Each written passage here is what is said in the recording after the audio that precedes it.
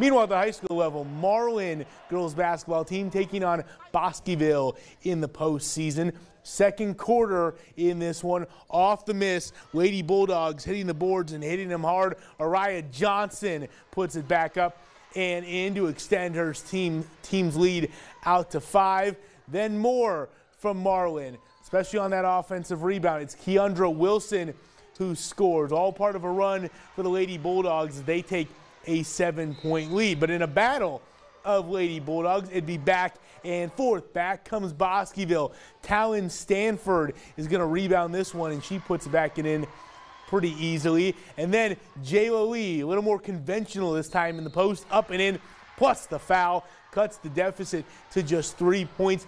Too much, though, from Marlin in this one. Kaya Mitchell goes coast to coast and finishes, and the Lady Bulldogs of Marlin win 43-36.